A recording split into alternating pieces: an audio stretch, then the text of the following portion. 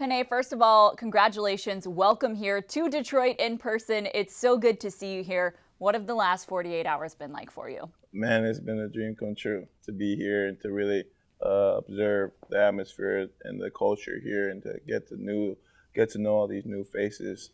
Is something that I've been looking forward to my whole life. And to be in this position right now and to actually go through it, again, it's a dream come true, and I'm excited. Well, you were pretty hype when we talked on virtual video conference the other night when you were drafted, but you said that you kind of had a moment of pause when that phone rang. You were kind of nervous to answer the phone? Yeah, I didn't know what I was doing, to be honest. The moment was really slow, and I questioned if that was a real number, and I had to show my agent, and when he said yes, and I was like really shaking and to answering that phone just because, again, this is something I've worked all my life for, and it was right in front of me, and just to answer the call and talk to Brad and to talk to the coach and everybody in that room was something special. Yeah, time slows down when A you're lot. reaching a lifelong dream. You watched that video, I'm sure by now, of Yeah. Brad and Coach and Sheila reacting when they drafted you. Yeah. What did it mean to see their excitement? Man, it meant everything. To see them act like that, and to their reaction like that, to pick me, it means the world. And I can't wait to really give back that same energy.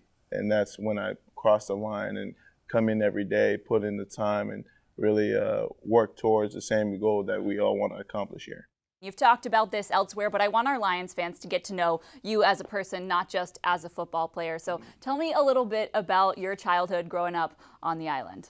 So yeah, there's a lot of us in the one bedroom, one bathroom house, and it was just all love and genuine, and everybody there only knew a certain amount of things because the island only offered so much. And so we just woke up, enjoyed each other's company, played outside all the time, made up games.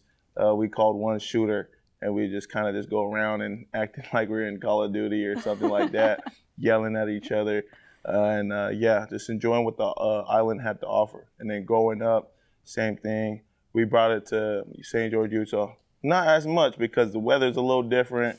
It's a lot dry. Learned about lotion and almost showered in lotion every day. And then also how cold it gets in the winter, and that I can't wear shorts all the time, and I got to wear some shoes most of the time. And so yeah, my childhood went through that transition like that, but it's something that I won't regret ever. Yeah, slightly different from American Samoa. But one of the things you did have there was that you were born into a football family. Your dad was a football coach. How did he help instill a love of this game in you? I think that's where ultimately it came from and where it all started. Just because I woke up mornings and just kind of went with him on a ride to his practice and kind of help him set up, and to be around the atmosphere, to fall in love with the players that he had.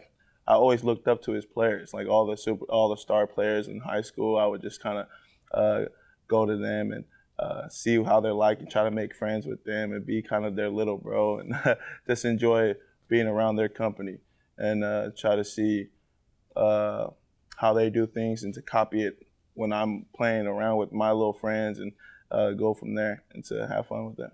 And then you moved to the States to, continue pursuing this dream of football. At what point did you think, I really want to play in the NFL one day? I guess idea has always been there. NFL is something that I've always wanted to do. But when it really came into my mind that like, hey, this is real, is when sophomore year in high school. I was at a camp. It was my first camp ever going against everybody in the area, and it was in LA, and I held my own, and I performed pretty well against the top athletes, and right then and there I was like, okay, the confidence built in me into where I can go out each day and work and grind into the player I am today. Well, you've now reached that dream. Have you taken a second to soak it all in and realize it's actually happening? I haven't taken a long time, but like a little short time, like before I went to bed last night, I kind of just thought to myself where I came from and how far I've come, and just kind of thinking about that little kid on the island and when I was just at the football practice with my parents or my dad and at Marist and just kind of chilling there and enjoying the company of everybody running around, all the people just running around doing drills and stuff like that. So every time I think about that, I get emotional, and it creates a better motivation in me to keep going.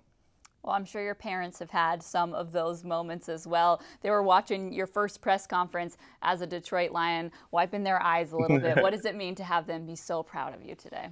Again, it means the world to me to share this moment with them, just because of all the things we went through and all the things that's happened to get to this spot, and to be in the position to provide and to really share this moment with them.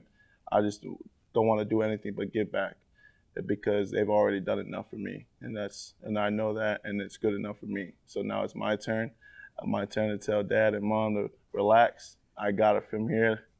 In the words of Kodak, let me drive the boat. So yeah, so I'm excited. I love it. And I know you're so excited to hit the field and show your parents all the things that you've worked for, show the Lions fans what you bring to the table. Help us understand who you are as a player. Describe your game for me. So I would say my game is energetic. Every time I'm out on that field, you can feel my energy. You can feel the passion that I have every time. You're going to know when I cross that line, or you're going to know I'm in the room every time I step in between those lines, just because I'm like a kid the first time he tasting candy.